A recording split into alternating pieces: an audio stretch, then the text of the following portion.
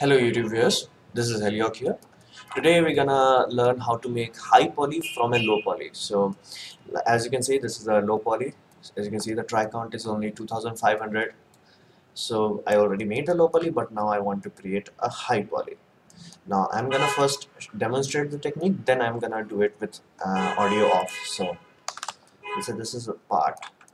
All you have to do is properly align the smoothing groups exactly the way you want to. Smoothing groups has to be very clean. Once you do that, all you have to do is apply turbo smooth on it. But you can see it can just basically mess things up. All you have to do is activate smoothing groups.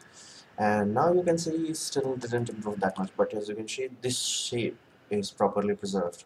That means smoothing groups are missing in this location. Let's add smoothing group, shall we? Bang. Now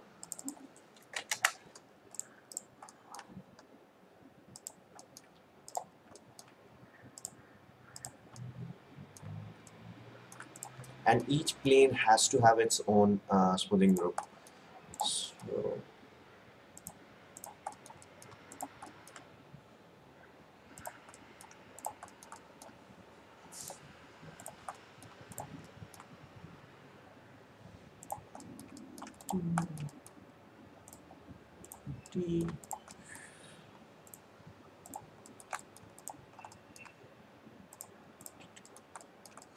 now let's see what's our result is. Okay, this part needs some fixing. As you can see, the main shape is now preserved, only this part is messed up. So let's fix this part, shall we?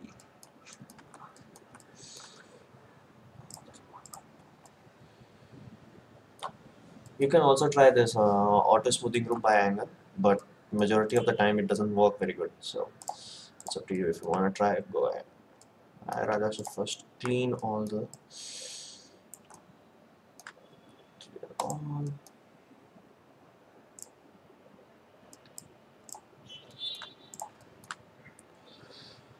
16, 15,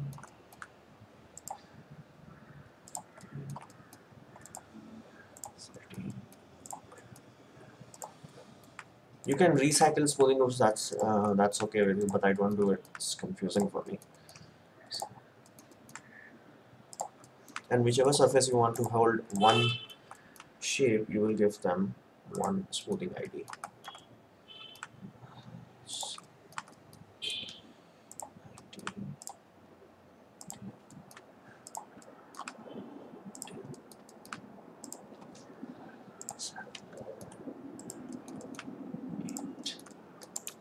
Let's see what we have got here.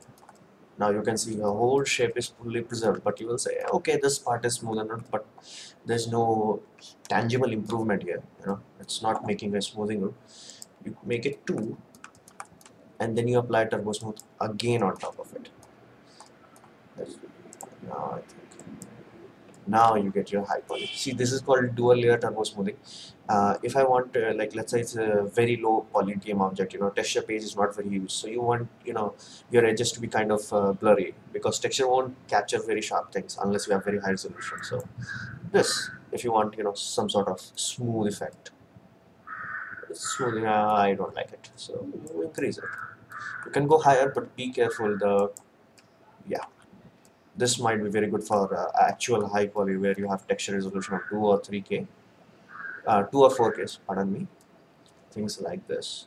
So this is how you can make high poly after you have made the low poly. So it doesn't waste your time, doesn't have to worry about chamfering, although there would be some tiny effects that you have to worry about. In this model there is one here, but it's not that important. Be sure you accidentally do not activate this isoline display, because it will mess it up. Yeah, never ever activate isoline display on the layer 1. On layer 2 you can activate. You can activate both of them, that won't be an issue. So this to recap, first give smoothing groups to every shape that you want to make sure that has its own ID. Then apply turbo smooth to control the sharpness of it, increase the lower level. Oh, it's got too much.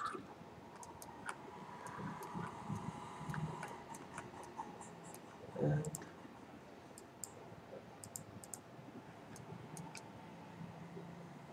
that's how it. So now I'm gonna pause this video and I'm gonna start doing this main gun, but this time there won't be an audio. So one more thing I have to tell you guys. If your edges are not coming this smooth, as you can see in the last part, your edges might be coming like this. That means this explicit normal in the lower layer is active. You have to make sure that it is disactive. That was my bad. Sorry about that. So yeah, although you can still activate it in higher layers, it doesn't matter that much. But yeah, it's not doing much. So you just let it be on. So now let's do the primary modeling. This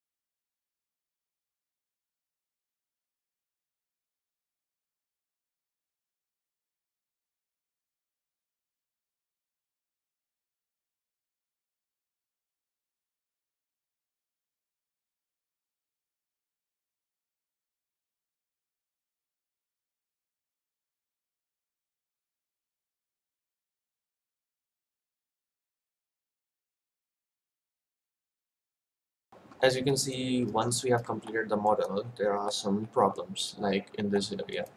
So these are the areas where you have to use either chamfer or other things like that to fix it. So let's try to fix as many of this as we can fix, because you can just let it be and fix it in Photoshop. That's also acceptable. So I deleted first layer of turbo smooth. Then let's see how it works. So this,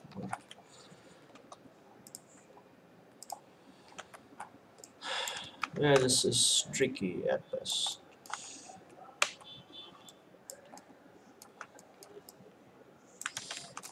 So let's see what it did. Okay, see, as you can see, it fixed this part. You will never able to fix almost all of it, so be realistic in your goals. Let's activate this. I want to fix it. Okay, here we have some issues.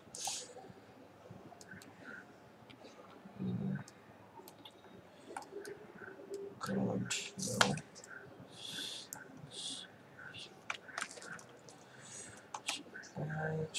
Let's oh no. Let's see, this should help fix this one.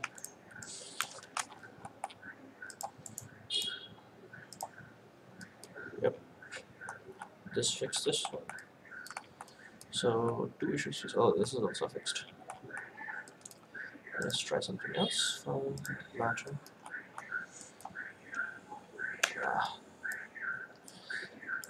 This never works to like 100% accuracy, so you have to be cautious. You don't want to waste most of your time trying to fix something that can't be fixed. That would be just waste. It should be like this. Top one. Okay, it's fixed. And where you absolutely can't fix, there is an old-fashioned way to fix it. But before I try that, let me try this thing.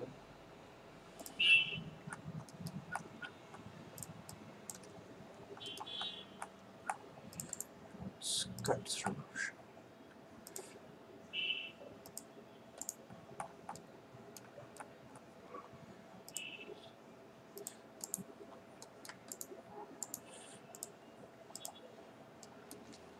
Yep, this fixed it. So only a few left. 1, 2. These two are already fixed. This is a place where you can use chamfer and things like that. It will be very handy. Let's try chamfer for this one. But beware, chamfer will give a bit of a weird edge here.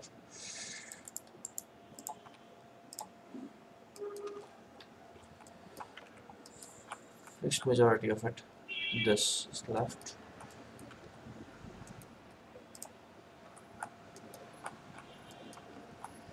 Let's try that cut method here. Should work.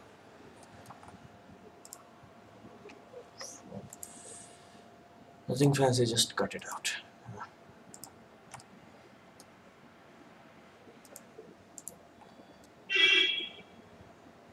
Let's see what happens now.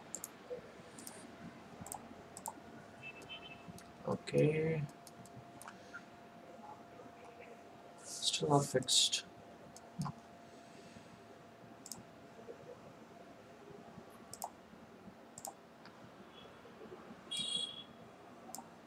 That's not an option here.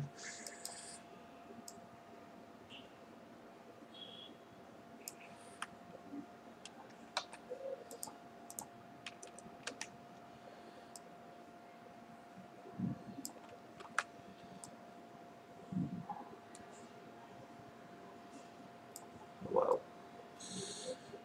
That needed some serious adjustment. This one is working. This one is not. But it's lost. Okay, let's see what needs to be done. Fix it. Yeah, not much can be done for these things. So there you go. This is how you make high poly from a low poly. But beware, this is a high poly that is only used for form detail. You are getting forms out of it, like you are getting smoother round, smoother curves and all like that, but you are not getting surface detail. What? Okay, again, come on. Yeah, this is for form detail, not surface detail. Like let's say you want some cutouts here and some rail in this location, you have to do it either in Photoshop or you have to do it in Max itself. But this was my tutorial of how to make high poly, form high poly basically from a low poly. I hope you guys liked it. If you like it, click like. If you hate it, please dislike, and leave a comment on what subject you want me to cover next. So thank you.